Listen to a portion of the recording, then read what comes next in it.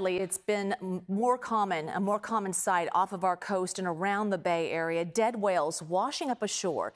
24 so far this year to be exact. 10 of them were likely hit by ships. And with whale sightings increasing too, a group of scientists is using underwater microphones to try to figure out how to better protect these majestic mammals. Our Kara St. Cyr tagged along.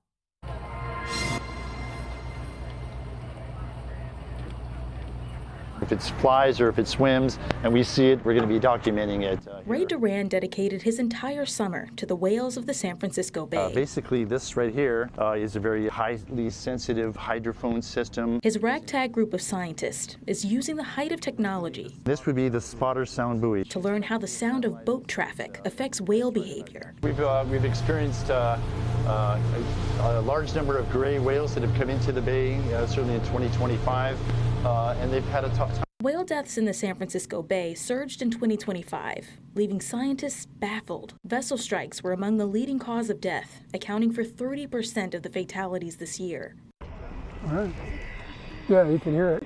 You can hear the vessel now. Duran and his team think the steady hum of a boat engine might be to blame. They rely on sound for so many things, communicating with one another, navigating in murky waters, but with that such great hearing, we want to know why are whales surfacing or swimming in front of vessels and everything, which doesn't make sense. There's only one way to find out.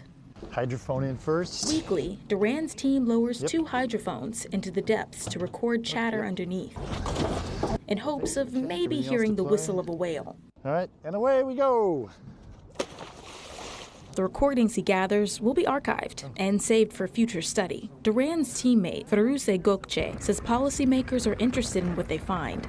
So our study is going to help the policymakers, the different stakeholders like ship operators to really manage their activities in the Bay Area. While this day yielded no whales, Duran says the information gathered is still valuable and a cause worth studying.